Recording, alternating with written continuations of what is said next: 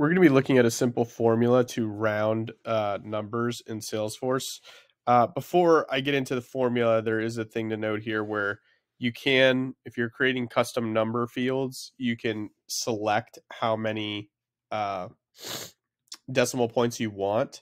So, you can say, I want 13 characters and 5 decimal points, or 18 characters and no decimal points. So you can take care of some of the rounding up front in the calculation.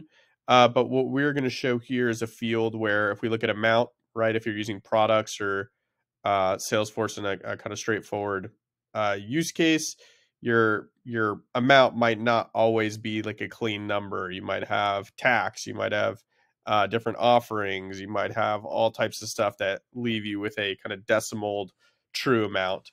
Now, if I come down here and look at this custom field I created, I just said amount rounded, and then you can see it rounded the 13 cents up to the next dollar.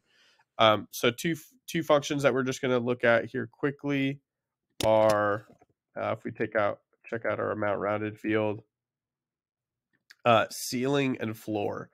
So if I open this formula up, you can see it says ceiling equals amount. Now, if we come check the ceiling function, sends rounds the number up to the nearest integer, away from 0 if negative. So here I have my function. Within that function, I've just inserted the field of the amount, and then that's how it rounded up from the 13 cents to the dollar. Now, if I come down here and check floor is the same thing. So I can just change the text here from ceiling to floor.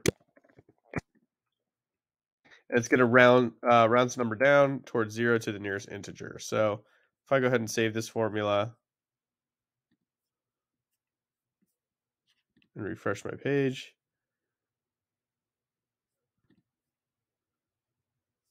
you can now see my number has rounded down instead of up. So it's just two quick functions. Again, there's various things you can do when rounding. It just depends, how you would like to see things, how you would like to use the data. But that's just a good example of a good clean round function.